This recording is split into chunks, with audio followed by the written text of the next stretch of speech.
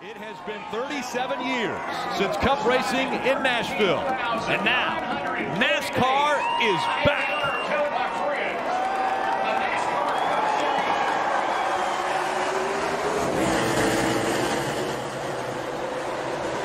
Chase Elliott immediately making it 3 wide. Oh, they're all fifth in the corner.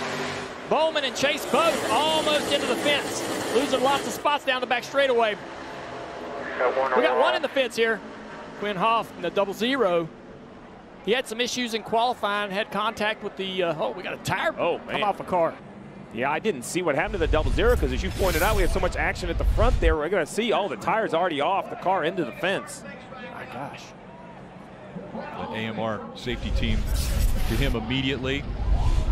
The anger kind of cools off a little bit. You're hoping that you don't get back to you too soon. There's 3 wide.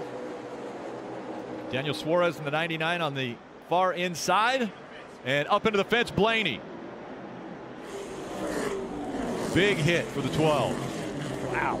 I had mentioned he was a lap down. He was racing with the 37 for the free pass position. Something blew out. Rotor blew out. Such a short run, it's hard to imagine it melted to bead, right? But something came off there. Part right there. Yep. That looks like brake rotor, though, bouncing up against the wall. Yeah. Yeah, there you go. So the rotor comes off, and that cuts the tire down. And this team from, oh my gosh. This team from even before the race started had a terrible day.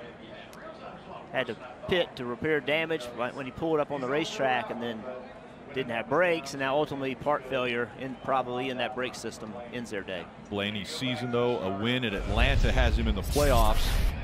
4th caution of the race has come out, and you see Chris Buescher slow on the racetrack. Also saw Justin Haley in the 77 with an issue with that car. So difficulties for these cars. Both those cars got right front tire issues getting down into turn 1, both of them in the fence. They're running 15th and 17th.